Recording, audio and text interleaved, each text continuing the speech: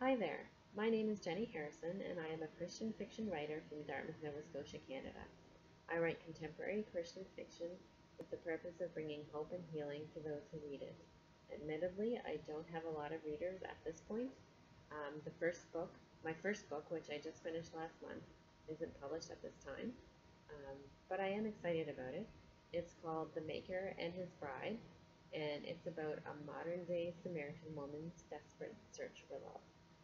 The second book that I've just started is called Lot's Wife, and it's about the mother, the young woman's mother from the first book, and it's about her struggle letting go of the past, like the biblical character Lot's wife. And while the biblical story about Lot's wife isn't very hopeful, I would like to add an element of hope in my story. Um, One of my struggles this week is I haven't done a lot of outlining for the second book. I did do some for the first, but for this one, I'm just flying by the seat of my pants. I feel like I just need to write. So that's what I'm doing. I'm about 3,000 words in, and so far it's okay.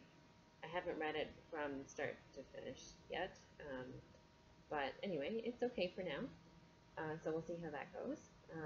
One of the highs this week, well, I have 4 titles in mind for this series, and this week I was inspired with a 5th title, and I'm pretty excited about the 5th title.